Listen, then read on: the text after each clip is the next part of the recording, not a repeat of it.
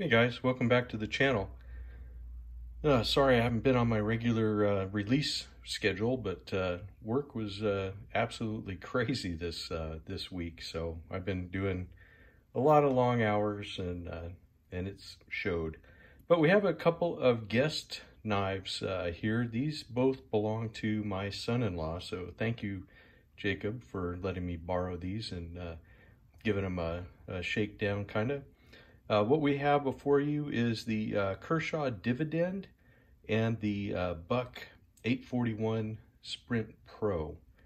We'll go over both of these separately, and we'll look at some of the really cool features. Both of these knives are retailing right around the same price. The Buck Pro is about $99, and the Kershaw is running about $93. But I think you'll see why once we get into it, kind of why these have the features that they do. And then also with the little screwdriver on the on our table here, we're going to show you something with the Buck clip that was not always so great. In fact, that's probably the main drawback on that knife is the clip. But hey, let's get into that just a little bit later.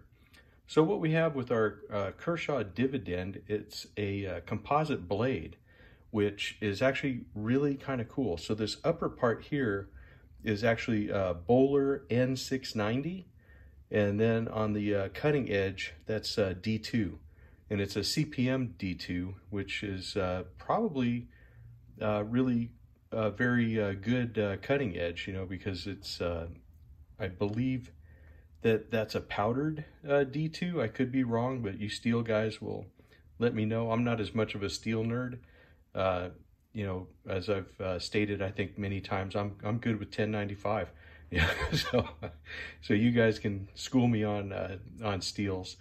But it is kind of cool that it's a composite edge. So they did that with the N690 because it is corrosion resistant and it's pretty hard, and the CPM D2 is on your cutting edge for edge retention and the properties that D2 has.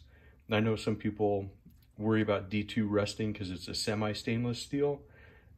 Really nothing, that just a small bit of maintenance, just put a little bit of oil on it, or some of the EDCI liquid. Those will work if you're going to use this for any kind of food prep or anything. You might want to do some kind of mineral oil or something. It has this beautiful anodized olive green handle.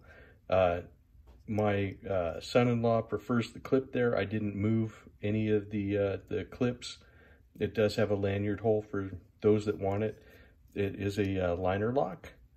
It has a nice deep carry pocket clip, so you can see just how deep that rides. It's actually below the upper edge of the frame there as it sits in your pocket. I really liked this knife a lot. In fact, of the two, I think this is my favorite. Perfect Kershaw action. These things spring right out, and plenty of room in my hand. But I like Kershaw knives anyway, so I mean, I'm kind of, maybe a little bit prejudiced towards that. I mean, I like Buck knives too, but as a flipper, this one could be a little bit better. Now it has the burlap micarta handles, which is absolutely beautiful, and as you can see, they've kind of textured this grooving in here. You have a nice anodized aluminum backspacer here that's a different color, and that's, nice. And you have this pocket clip.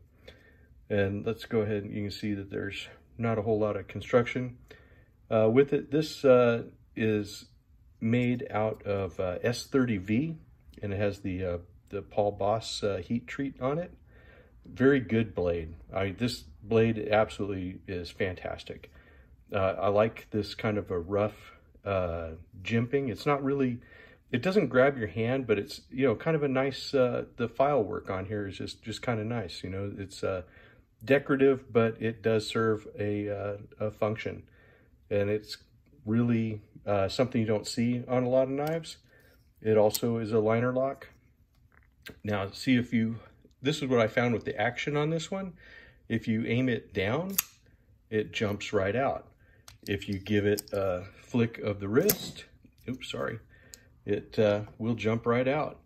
If you kind of hold it up at an angle, and it kind of just doesn't go all the way. You know, it's kind of like you just, even if you have it, you know, straight up, it does not want to go. Whereas with our Kershaw, you can have that thing vertical and it still will spring out and lock up. You know, so with these guys, you know, no wrist flick is required. And if you need a one-handed knife, the last thing you want to do is, you know, not have it deploy. And that's the only, you know, and this is on ball bearings too. So you would think that it would be a little bit better, but it does have a nice lockup as long as you're pointing that blade down. They just needed a better spring in there or something. But yeah, the way the handle is wonderful. It really, this is a very comfortable knife to use, and I liked using it. The thing with the clip is, if you see that the, you know, spoon or bill or whatever you want to call it here, it really kicks up quite a lot, much more than on the Kershaw. Let me close these knives up so it'll be a little bit easier for me to compare these things without actually cutting myself. But as you can see, the spoon or bill or end of it really kicks up quite a bit. And even here's another knife over here. Let me get this one. This is a buck. This is the what is the name on this guy? I can't remember. I hate it when I'm not prepared for these things, but it happens. But if you look at the clip on it, again, you know, it's very nice and very doable. And see how much taller this one sticks out. Plus this one had the nice little hump for, you know, when you're wearing a pocket knife in your pocket and it's actually riding there, this actually gives room for that seam to get up in there. And that's, and then it doesn't, you know, seem like it chokes up. But with this knife, you would think that the clip might be reversible, but it's actually not. So that's why we have our good screwdriver here. I'm going to try to do this on camera. I'm not used to having to look through a viewfinder. Here, let me just do this from the side. But did I grab the wrong one? I did. This is my T8 and I need my T6. Sorry, guys. These things happen. But yeah, let's get this apart and you'll see that it's not quite reversible. You can reverse it, and that's one of the things that I think is kind of missing on this knife. So if you go to reverse it on the other side, now your clip sticks out like this. And so they tried to do it, you know, in a good way, that they were up on top, but really you can only have this clip ride on the one side for, you know, basically tip up carry on the right side, and that's it. I mean, you could put it on the left, but still it's just tip up carry. If you like that, then it's cool. I'll put that together, but you can't reverse it. Whereas on the Kershaw, you can put it, you know, up at the top, you can put it at the bottom, you can put it here, you can put it there. You have your nice four-way thing. And for a premium knife, I just think that that's something that, you know, they should have thought of that in engineering, and it should have been something that they did. Also, the kind of soft action that it has, you would think that that would be something that they would, you know, go ahead and fix up. Let's go over some specs on these guys. Like I said, they're really kind of neck and neck. So for our Kershaw Dividend, we're looking at a 3-inch drop point blade. It runs 4 1/4 inches closed, and it weighs 2.8 ounces. It just disappears in your pocket. It was very comfortable to carry. I had absolutely, zero issues with it whatsoever. With your buck, what you're looking at is it's just a little over 3-inch drop point blade, and it runs about 4 inches closed. And you know what? I forgot to get the weight on that one. Sorry guys, you'll have to look that one up because I use my phone to film. So again, another YouTube fail on my part, but hey, it happens. That's why you guys tune in, because I'm not perfect. I'm like the rest of you. I like to make mistakes, and I don't hide them in editing or anything, because hey, I'm just a guy. What do I know? Anyways, we'll go ahead and wrap that up here. I'll put that clip back together off camera, but I just want to thank you guys for coming around and sticking with me.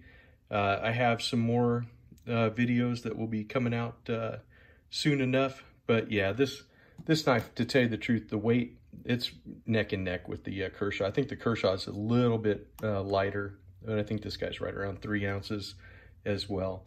Neither one were a hassle in the pocket. So both were excellent blades, and they both worked. The buck just had a couple of issues, which, I just think that they would have had that sorted out before they released it out in the wild. But these things happen. Anyways, I thank you guys for watching, and I will see you all in the next one. Take it easy, guys.